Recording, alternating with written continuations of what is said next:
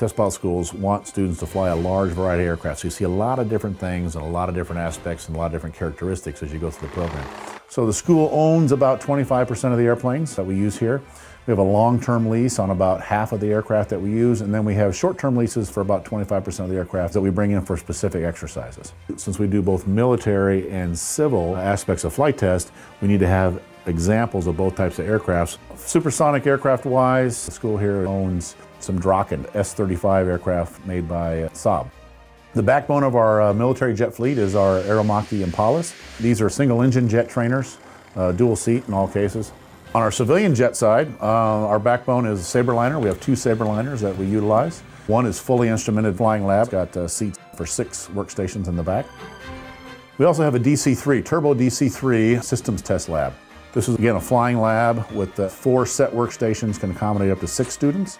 Another one of our flying labs is our MERLIN twin engine turboprop. This has been a flying lab here at the school for a long time. 6 workstations in the back, each one with a Pi software being displayed on a laptop computer. Another one of our flying labs is our GA8 AIRVAN. The AIRVAN single engine, 7 workstations in the back. We also got a brand new Diamond 42 Twin Star that we just recently added to our fleet of aircraft as part of our modernization and technology refresh program. The Twin Star is unique because it brings our first production FADEC controlled engines to the course. Speaking of modern aircraft, we have 4 technically advanced aircraft. 3 of them are CIRRUS SR-22s. Most of these have the advanced cockpits in the Garmin 1000 arena, although we have one with an Avidyne cockpit. 2 of them are also equipped with enhanced vision systems for low light and night operations. We also do, with the CIRRUS, we do an icing demonstration to show the effects of early icing on an aircraft and what it does in terms of flying characteristics, install characteristics, and performance. Our 4th technology advanced aircraft is a Cessna 182 with a Garmin 1000 cockpit also. We also have a couple of single-engine CHIPMUNKs that we use for formation flying and spin training. One of the things we've added to the program recently, and this is a result of several student research projects, is our surrogate UAV, or optionally piloted aircraft, the Cessna 150.